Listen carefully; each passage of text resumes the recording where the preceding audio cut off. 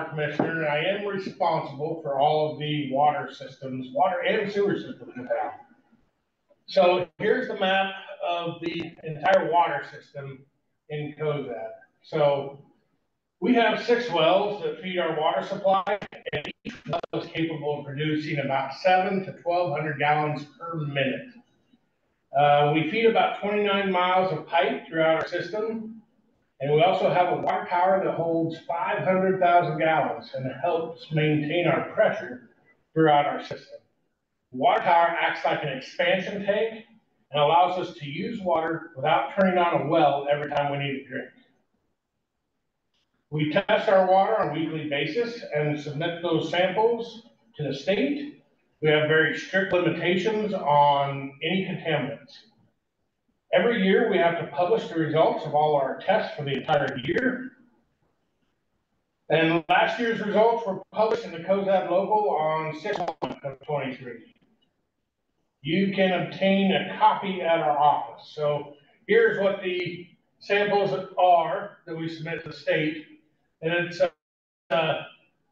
reads a lot, but I send a sheet with it that looks like this that explains all of the samples, all of the numbers and letters on them. So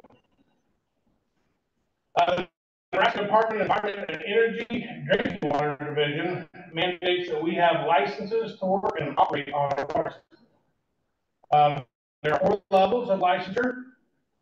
Grade 4 is the entry level. Grade 3 is more advanced and deals with operations. Grade 2 is lab testing, and grade 1 is water treatment. Since we do not treat our drinking water, we are required to have a grade 3 license to operate our system. We currently have 2 grade 3s and 1 grade 4 operator license. Jerry, is that Jerry? We were just talking about Jerry. Troy, is that, do you guys need more help, or is that kind of an average? Ideally, we would have everybody certified to at least the entry level, and we're working on it, but the classes with the COVID and everything have really been sporadic and spaced out, and they fill up so quick. So they're already full until March next year. How many people do you still have to certify? 4. Yeah, we have 6 total that work with us. So. And what are you certified at? 3. My question is on that sheet prior to this one, it's always disconcerting to me that I see arsenic is the first one. Yes. Can you just tell us a little bit about those chemicals? And so all of those chemicals are erosion from natural deposits. So those are common in the ground all the time. If you drill a well, you'd have the same issues. So they have what they call action levels and maximum contaminant levels. So the ACL and the AL, those are the levels that they say you have to stay below before you have any health risks. And if you look at our results, we're under on all of those. So for arsenic, for instance, our value was 6.65, was the highest value for the entire year, and the maximum contaminant level is 10 parts per billion. So that's micrograms per liter. And then I've always heard that Cozad has a high water table. That is correct. Well, what does that mean? That means the natural level of the water in Cozad is very, very shallow. So depending on the year, you could dig a hole 3 foot deep and hit groundwater. Now that's not the water that we drink. Our wells go way deeper than that, about 200 to 400 feet. So are we in the Ogallala Aquifer? Is that where our wells? On top of the Ogallala Aquifer. So is that where the wells hit yes, then? Okay. That is where our water comes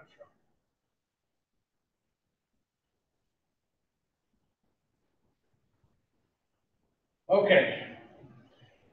Let's talk about our water system, and this is kind of an outline of a rough outline of what our system looks like.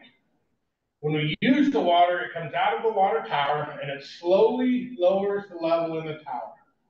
We have sensors to tell us how full the tower is. These sensors automatically turn on the wells according to the level in the tower, and the lower the level in the tower, the more wells that get turned on. This all happens at exactly the same time, kind of like this.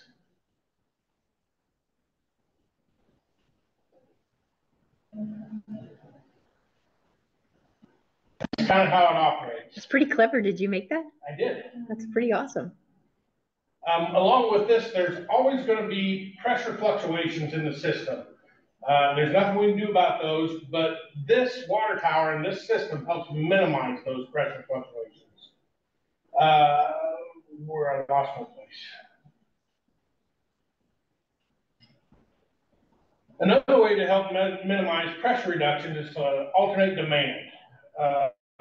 Example, most people that have automatic sprinklers water every Monday, Wednesday, and Friday.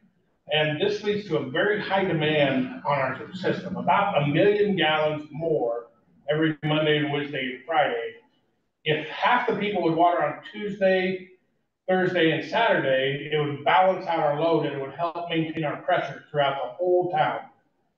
So that's one way to minimize pressure. And you had asked for, the water department had asked for this year for even house members to water on Monday, Wednesday, Friday, and odd house numbers to water on Tuesday, Thursday, Saturday. And so that's kind of what this is talking about. So you'd like to get that word out. Just to minimize our pressure fluctuation and help with our demand throughout the whole system. So if we could just up our demand for 500,000 gallons throughout the whole week, and rather than a big roller coaster, it would really help with the main pressures. And we're about to talk about the pressures in the water mains. It has a lot to do with why water mains break, the pressure. Ideally, the pressure inside the main stays consistent. But as we discussed, that's not always the case. The pressure outside the main, the ground, is always pushing or pulling on the pipe. When the ground warms up, it pulls or relaxes its pressure. When it gets cold, it pushes or squeezes on the pipe. When the mains break, it's usually because the pressure inside the main is lower than the outside pressure. Main breaks, this is just one cause for main breaks. There are many contributing factors like age and material, even location. But pressure is the one to focus on because it's the one we have the most control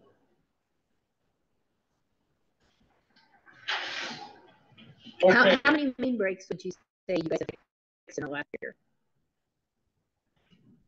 Or you know, what's an average? How many main breaks do you have in an average year? It's hard to say over the entire year, but last January we fixed 6. Was that due pretty much to the temperature, do you think? It had to do a lot with the temperature and the pressure fluctuations. Yeah, due to the temperature. Right. Now we're going to discuss backflow prevention. Backflow prevention is one of the most important, yet misunderstood aspects of the water industry. The basics of backflow are very simple to understand. It's to stop something outside the system from getting inside the system. That's it. If we don't, we can end up like Corpus Christi, Texas, where utility crews pinpointed a source of E. coli contamination in the water due to an absent backflow prevention device on a sprinkler system. So Corpus Christi is a really big town, so it took a lot of investigation to get there. So there were a lot of people that got sick because of it. But it always doesn't happen in bigger cities. In a small village in Louisiana, population 94, they had to boil their water because a homeowner installed a water softener and didn't install the proper backflow. So it allowed chemicals to get into their water supply. So it happens anywhere at any time. So it gets kind of confusing when we start talking about how to stop the water from coming back into the supply. The State Drinking Water Division mandates that what type of backflow we use and in what kind of situations we use them. We have to take a class, so we have to be certified and take tests in order to determine which one you need and in which situation. We currently have 3 people certified in backflow prevention. It's called a grade 6. Backflow prevention can be as simple as pulling your hose out of the pool when you're filling it, so it's not in the water. That's called an air gap. An air gap is the space between the hose or the water faucet and the pool of water. Backflow prevention can also be extremely complicated, enough to require an engineer to decide. I'm going to show you some pictures of some more common backflow prevention devices. This is an integral hose bib vacuum breaker. It's built into the faucet. These are very common in newer construction, say 1990s. If you don't have one that looks like this, then you should be putting one of these on your hot faucets. It does the same thing, but it attaches to the threads. And what does that do? That's the same thing as a vacuum breaker. It keeps water from going backwards. So instead of going back into your house, it'll shoot out those little holes. Especially if you're using fertilizers or weed killers that hook to your hose. If we were to have a main break or a large fire, there's a potential we could suck that back into your house. So like for the library on our outdoor faucets, we should have something like that? You should have those, yes, ma'am. And how much are something like that? I'm sorry, I don't know what they cost nowadays. I know what they used to cost. I used to buy them for $3, but nothing costs $3 anymore. But you can get them at any plumber store, or even the hardware stores carry them. They're very common. This one we should all recognize. It's on most automatic sprinkler systems. Anybody with an automatic sprinkler has one of those, should have one of those on the outside of their house. It's called a pressure vacuum breaker. And this one is called a reduced pressure backflow device. It's mostly used for higher hazard locations, such as chemical plants, restaurants, some of those places.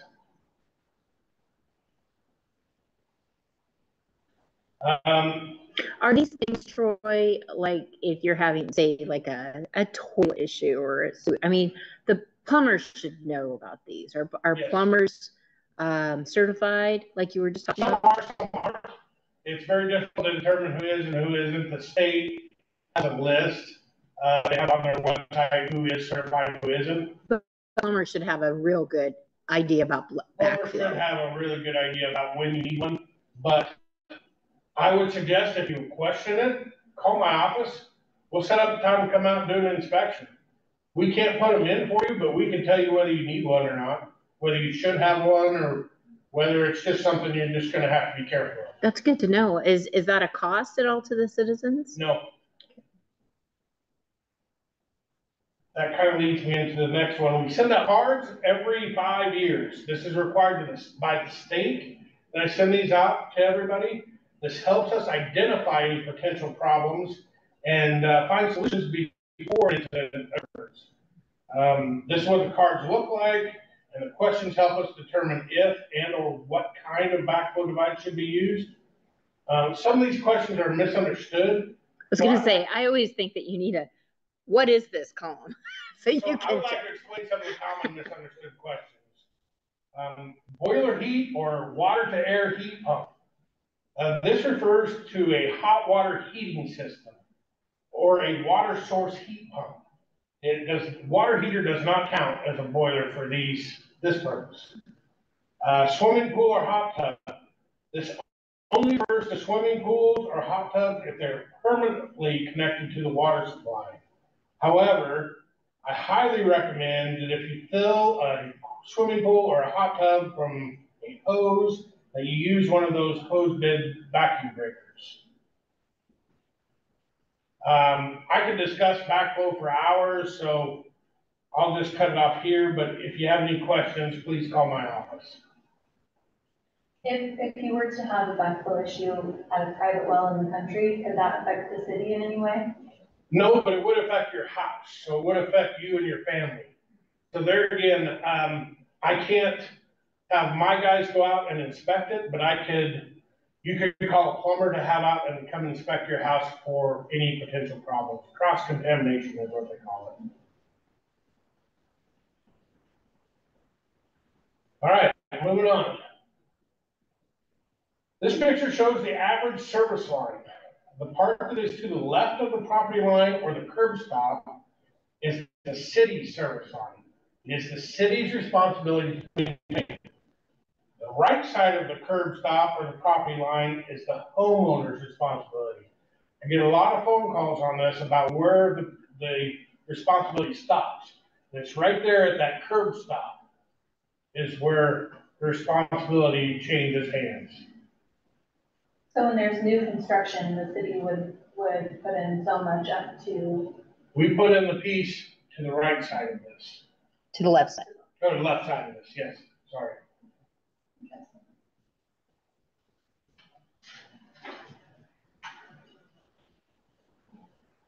Okay, in that line of thinking, we need to discuss lead pipes. Lead pipes have been in the news a lot lately, and I want to inform everyone what that means for us. Lead lines were used from the 1930s all the way up into the late 1970s in the water industry because it was cheap, durable, and could be molded to any shape. The problem was it is toxic in relatively small quantities. There have been many studies on lead, and what they have found is that when it's used for water pipe, the pipe forms a scale on the inside that sort of insulates the water from the lead. The lead leaching into the water is greatly reduced when this happens. What that means is that unless someone is disturbing a lead water line, there is very small risk of lead leaching into the water supply. We still test for lead according to the state regulations and publish those results as well. But if you are concerned, you can contact a lab and they could send you a home sample kit, or you could run about 2 gallons, that's about 1 minute, of water before you drink it. The water department has had the policy that we do not repair lead lines. If one has a leak, we will replace it. The EPA has mandated that we develop a lead service line inventory. This means that we have to determine what every service line is made of. We will eventually have to develop a plan to replace all the lead service lines in town. Any questions? How many are you guys finding so far? I haven't tallied the numbers, but it's substantial. Well, you said this was used often through the 70s, right? And the bulk of Cozad's houses was before that with Tenneco, Monroe. That's correct. So most there are older houses, and that's many, would probably have the lead pipes. And it doesn't have to be the entire thing. It could be just parts of it. You know, the city's part could be lead, or the homeowner's part could be lead, but they don't both have to be lead. When you're finding lead pipes for the city, do you contact the homeowners to let them know that they can, so they should be checking theirs? Unless we find lead lines from our curb stop into the house, we just change out our side of it, because if it's copper or plastic or any of these other pipes, it's not going to affect them, and it's a huge expense that they would need to spend. So. Right, but if you see that there's lead, do you let them know? Yes, we do. Okay. Roughly how much do you think it's going to cost to change out all the lead pipes? For the city? Yeah. Rough numbers is about $2,000 per. Per lead pipe? That's each. And that's just our portion. Okay. I really couldn't speculate on what it would cost a homeowner, and you'd have to do that with a private plumber. So you said the EPA has gotten involved in this. Are there going to be some grants or anything like that? They are not talking about any grants or any kind of funding at all. They're actually in the process every year of updating this, and they've been in that process for the last 3 years. So eventually they're going to come out with this rule. I don't know what they're going to mandate and what they're not going to mandate, but nobody's talking about any funding whatsoever. It would be a huge expense either way, but it would be a huge expense for every town in America. Well, that's kind of what I was thinking, because they had that big infrastructure. So I was wondering if this was a part of the infrastructure. No. It is not. This is separate from that. We have been and are in the process of all the water meters in town. The water meters are like any other mechanical device. They wear out over time. These new water meters have no moving parts. and can be read with a radio device. So no more meter readers walking around town once a month. The meter replacement should not take very long, about 15 to 20 minutes. We will need to shut off the water during this time, and we do require somebody to be home. The water department is doing sections of town at a time, so if we haven't been to your house yet, we will get there. Just be patient with us, please. We are hanging notification on your doors when we are in your neighborhood, so when you get the notification, please call my office and set up a time that will work for you.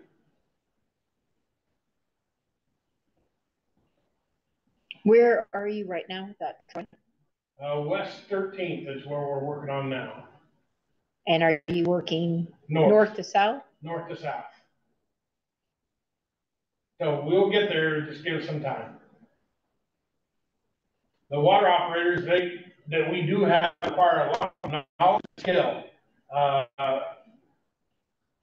Just to keep the water going as normal, it takes an awful lot to do that. So I just want everybody to be patient and understand we're doing the best we can. That's about it for the water side. Let's talk about the sewer side. Our sanitary sewer system is made up of a series of 29 miles of pipe, over 300 manholes, and 4 lift stations. All of this dumps into a water resource recovery facility that can treat up to 1 million gallons of wastewater a day. A whole new meaning of you're full of it. The fact that you made all of these brown, where the water lines were all blue. That was not my intention. What's going along I-80 that's all brown? Or is that? That's just the road. That's just I-80. Okay. I was like, that's a really big line. Yeah, we do have one that crosses I-80 that's 24 inch. But that's our discharge for our wastewater recovery facility.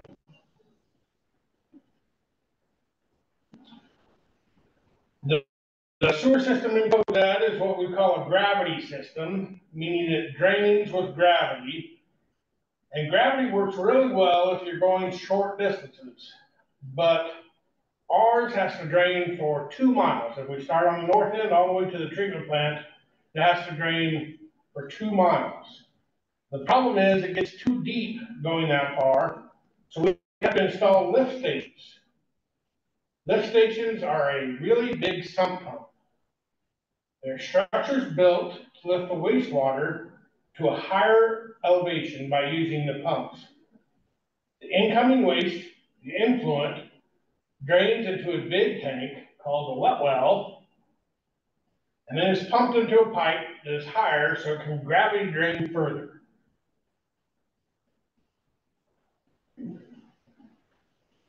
All of our manholes are sanitary sewer. Some of our manholes are telephone and some are storm sewer. You should never open or go into a manhole for any reason unless you are trained and authorized. It is extremely dangerous. We have manholes all along our sewer system. These are used to make junctions and to give us access to the pipes. The problem is they're starting to fall apart. So because of this, we have started a manhole rehab program. They have many ways of doing this, but one of the ones we use most often is called slinging. This is when they drop a device down the manhole and pump a special concrete mixture through a tube, and this device spins around and slings the concrete around the manhole, and they are able to get a consistent thickness and coverage this way. Most of the sewer mains are made up of a material called vitrified clay pipe. This pipe is a brick-like material that is very strong, but it is extremely brittle. This pipe has outlived its life expectancy, meaning they didn't think it would last this long. We have replaced some of this pipe, but it's very costly and time-consuming to replace. But we do maintenance daily. This is what some of the pipe looks like. This is a piece that we found and we have fixed and replaced it. So is that where you're talking about slinging? It slings the. No, this is the pipe. This is something different. The manhole. I didn't get any pictures of the manhole. You really don't want to see it. This you just need to This, I replace, just wanted to show you what some of our sewer mains look like. but you need to replace those. We can do several things, and I'll get to that in just a second. We have a company that comes in once a year to inspect our sewer system with a video camera, which is what you see here. This way we can see which portion of our system is in need of repair the worst. And we have started a new system of repair called lining. This is when they shove a resin-soaked sock inside of the pipe and they inflate it with steam. The sock forms to the diameter of the pipe and then turns hard like PVC, but the resin fills in all the cracks and the voids and makes the old pipe twice as strong as it was to begin with. And they guarantee this pipe for 100 years. I don't have any pictures of that because I don't pay them to go back and video it after they've repaired it. It's just expensive. So what's the cost of something like that then? For the lining, I think they quoted me $29 a foot for the lining, and then there's mobilization fees and that.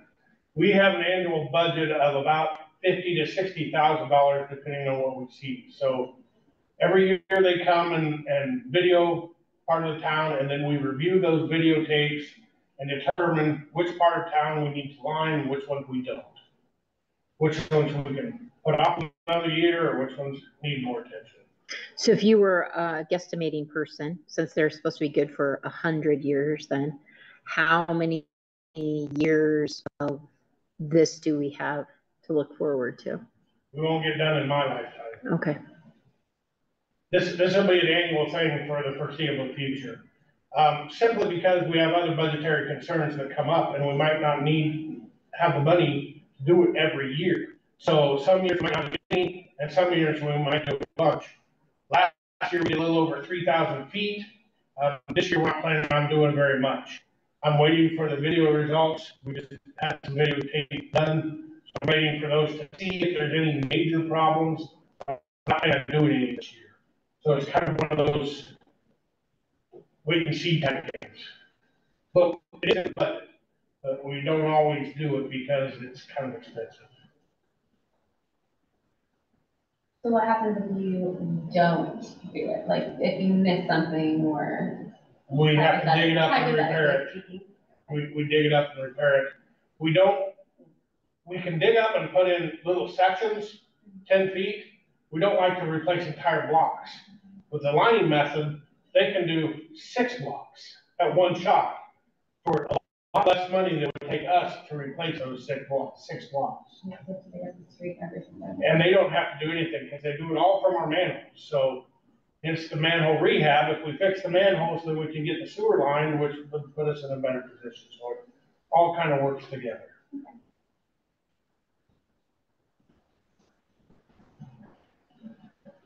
All our waste ends up in a water resource recovery facility located at the south end of town by the interstate. As I stated earlier, we can treat up to 1 million gallons a day. In order to accomplish this, the Nebraska Department of Environment and Energy Wastewater Division mandates that we have wastewater operator licenses. Like the water system, there are 4 grades or levels of licensure. Grade 1 is entry level. Grade 2 is pumps and operations. Grade 3 is activated sludge and treatment. And grade 4 is lab testing and chemical treatment. We are required to have grade 3 wastewater license to operate our facility. We currently have 1 grade 3 and 1 grade 2 operators. Our facility treats between 400,000 and 600,000 gallons daily. There are 2 people that work at the facility to do maintenance and adjust the treatment, and we have very strict limitations on what we discharge. We have to sample monthly to submit those samples to the EPA and NDEE. However, we do sample weekly and record that data for our process control and submit those results as well. This is some of our discharged water from our treatment plant.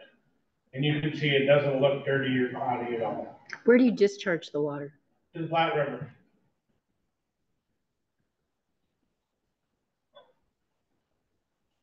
At our facility, it undergoes several different kinds of treatment. First, we have mechanical treatment, where all the large items are caught and disposed of. Then we have biological treatment, where all the organic material is removed. And after that, it's separated into water and sludge. The sludge is pumped into the holding tanks for further biological treatment, and the water is discharged into the Platte River. This water. The biggest problem that we have at the facility is that it was built 40 years ago and it runs 24/7. So not only do we have equipment that is wearing out, but the structure itself is starting to fail. This is why we have applied for and received some state funding to do some upgrades to the structure. We are still in the planning stages, so I'm not sure how much this will involve, but we are in need of a few modifications to the facility. Some of the upgrades that we are looking at, and we're just looking at these, I don't know which one of these we're actually going to do, is a new influent room. This is where all the wastewater enters into the facility, and here it goes through various screening processes and is pumped up into the reactors to undergo treatment. We're looking at new blowers. These are what we use to add air to make treatment possible. Right now we have 10 blowers, 4 of them are always on. Our facility was built with a blower that was very widely used, but now is obsolete. We cannot change the blowers we use until we change the piping that goes to the reactors. And the current blowers don't last very long, 1 to 2 years. They are very expensive and they're very hard to get. About 8 months from the time we order it, it will show up. We're also looking at a new UV system. The UV system is one of the disinfection methods that we use to be able to discharge our water. Our current UV system uses about 78 ultraviolet light bulbs. The controls for the system are no longer working and it's obsolete, and parts are no longer available. The UV system is only supposed to be on when we're discharging. Ours is on all the time. This is efficient, inefficient, and very costly. The wastewater operators have a very demanding and difficult job. They have to know something about mechanics, engineering, chemistry, and biology. But as complex as it is, it can be very rewarding to know that you serve the community and protect the environment at the same time. That's our wastewater facility. So are you guys looking at really just repairing what you have or building a whole new facility? Yes. Which would be better? Right now, I would say we're looking at taking parts of that building and putting it in a different building. Simply because right now everything is housed in one building and it's too difficult to try and modify it because we'd have to change the whole structure. So we're looking at just taking parts and pieces of it and putting it in a different structure. What would happen if they built a new construction, but you had to take parts of the old? What would happen to the wastewater while you were in limbo? Nothing. It would continue to run through our plant as it does right now, and they would build an entire structure. And once that structure is done and complete, ready to run, they would switch the wastewater into that facility. What happens to the sludge? I was gonna ask that same thing. So the sludge undergoes 40 days worth of treatment, biological treatment, and we have to test it to make sure we have all the organic material out of it. The sludge is more of heavy metals, grit, sand, gravel. Believe it or not, that's what it is. It's not any organic material. If you go out there, you don't see any flies, or you don't see any rats, you don't see any of that stuff, because there's no organic material. But because our sludge has a high concentration of heavy metals, we have to take it to the landfill to get rid of it. Most other plants are able to apply it to different land management areas for various issues, haying or corn plants or whatever they apply it to. But our sludge we treat it, and then we haul it to the landfill. With a new system, would you be able to do something different with the That's one of sludge? the questions I'm waiting to figure out. I would hope so, but I don't know that to be sure. And then your the two guys that are certified, are they out there full time? One is and one isn't. So you have how many people are in the water sewer division, including yourself? 7. 7. So one person is out there all the time. 2. 2 people are out there all the time. 2 people are out there all the time. Okay. So, and then you take yourself out of it. So really, you have 4 people dealing with water and sewer issues all the time in Cozad. Yes. Okay. Is that ideal? Yes. Right now. Ideally, it would be nice to get another person out of the treatment plant because it is a massive amount of work, but it's hard to justify when you get all your work done, just to sit there and try to adjust your process controls or screw with the sludge holding tanks, or you're pressing your sludge into cake. I mean, it's hard to justify another person because it'd be difficult to keep them busy for 40 hours a week. However, there are days like the last 2 weeks we could have used 3 people out there, and we do that. Sometimes the people in town end up going out there and working out there just because there's so much work to do. There are times that those guys have to come into town and help us when we have water main breaks or sewer breaks, that they have to come in and help us as well. So it's not one size fits all. Everybody does everything when everybody needs it. Some of the water and sewer systems, at the water department, we have a saying that says, if everything works right, nobody ever knows we were here. What that means to us is that the water and sewer systems are always working behind the scenes, and water is not something that everyone thinks about all the time. Because Cozad is so supportive and forward-thinking, the water department can continue to provide safe and reliable drinking water for years to come. If anyone has any questions or would like to know more about any of these subjects, contact my office. I'd be happy to discuss any of these topics in more detail. Was there ever any question with Tenneco? I had heard a long time ago that there was some water issues with Tenneco. Did that ever have any impact on the drinking water for the city? Not on the drinking water for the entire city. There were some concerns about some contamination. They ended up abandoning a couple of wells, but because the people that were here at that time were so forward-thinking and concerned, it never did amount to a huge problem for the entire city. There were some concerns, but they mitigated those pretty quickly. Did you guys ever have to deal with that then at the sewage water treatment plant? Not that specific contamination. Every once in a while, we do have something weird that comes through there, and we can tell.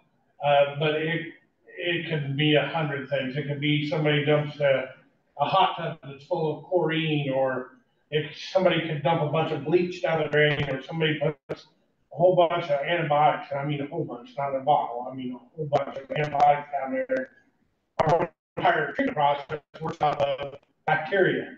So if you fill it full of bleach or antibiotics, it tends to be a problem.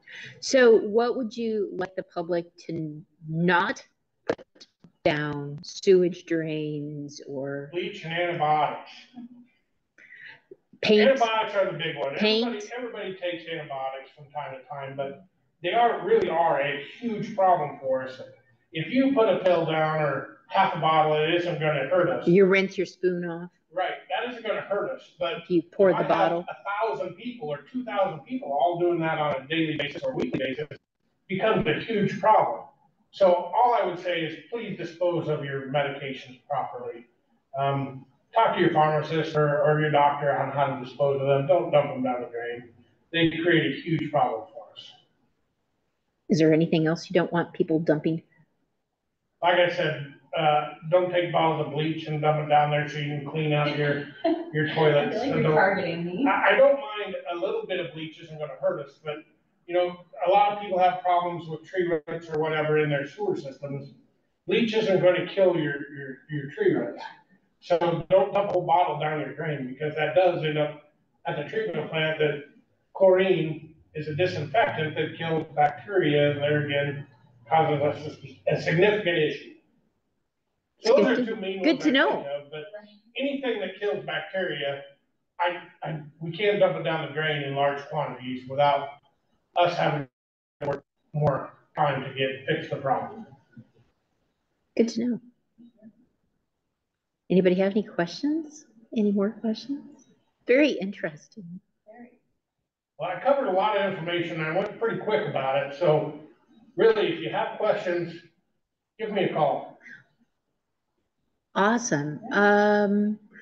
I guess the other shout out would be that if you are paying your Board of Public Works bill, you now go to the city office.